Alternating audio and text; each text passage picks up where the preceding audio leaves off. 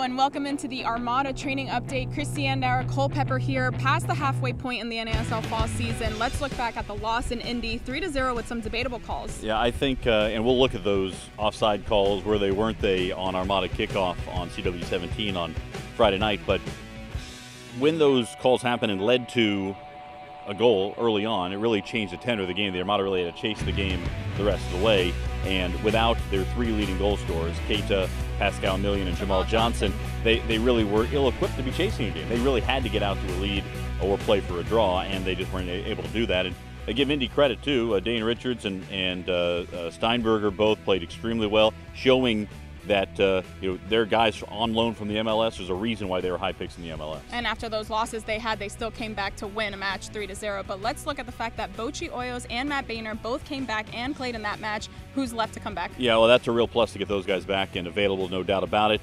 Well, we know that Jamal Johnson and Keita both missed time. Lucas Trejo has missed time. They're without Sean Nicola and Pascal Million right now for international duty. They're not going to come back till they're done there. But if the Armada can start getting some of their bodies back in, get guys healthy, it seems like we've been saying this for a long time, doesn't it? If they can get everybody back in, right, it could be a real plus. But in the last couple of weeks, Marcos Flores, Matt Bahner, Bochy Hoyos have all come back in. That has to help strengthen them. Once those guys are up to full match fitness, I think it can make a big difference. And even if they don't come back in time for the match against New York Cosmos, the Armada have beaten them before and have tied them before, so odds are in their favor? It's remarkable. The Cosmos have lost only twice all year. Saturday night they lost in Tampa, and they lost in Jacksonville.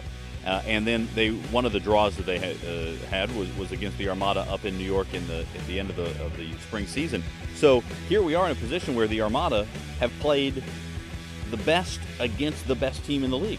And here's another opportunity to do so in a place where New York hasn't lost in more than a calendar year. Well, hopefully the Armada can get that win on the road and kick things off, and then they head to Fort Lauderdale on a Wednesday night. Quick turnaround after that, and then the last 5 of 7 will be played at home, where the Armada have only lost once this year. Remember, to get the latest on the Armada, visit armadafc.com and their YouTube channel. Thanks so much for watching. We'll see you next week.